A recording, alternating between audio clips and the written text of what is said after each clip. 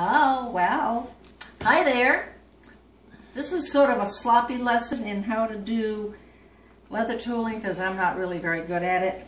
This is a belt that I've been making for Rick. And when I packed up this stuff, or started to, I discovered that I hadn't quite finished it. So I thought I'd finish it before I mail these tools off. And you're going to start by wetting your leather. And you don't want to over wet it, but you need to have it wet enough so you can make impressions. And I had previously carved that design into it. Hold still.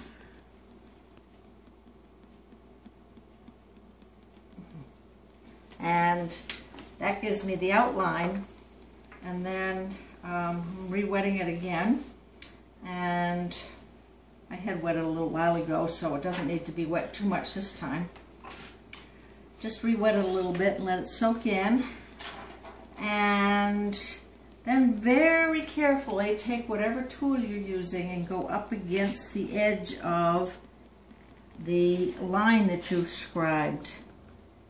And give it a pound or two. Doesn't take much pressure. The trick is getting up against that line without going over it. I'm not very good at that, but that's practice, and I haven't had enough in a long time. And you can see it's starting to make little impressions in there. And I kind of bring it around. I'll bring the point into the corner.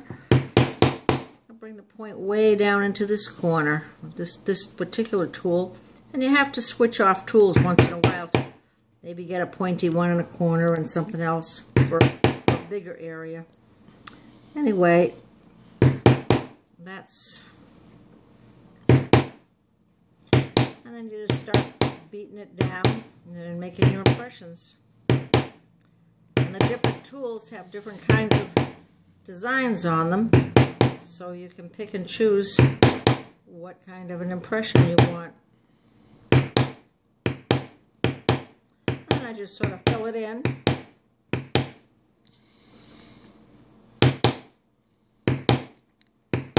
Try to get it fairly even. Overall even look. And there's lots of different techniques that you can use for different patterns, but this is what I'm doing on this one. I get back into that corner again. Make a nice sharp. And sometimes you want to tilt your tool a little bit to give a nice sharp edge on it. But normally you would hold it up fairly straight. It's got a rounded bottom. Some of them have rounded bottoms, so you can aim them one way or another. But generally you want to hold them straight. Anyway, that filled, whoops, nope, I gotta do that. I didn't get that edge good.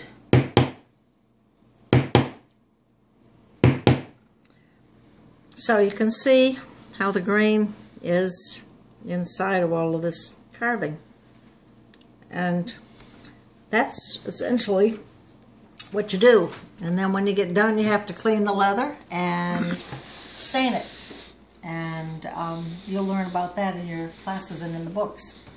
And that's it. Have fun.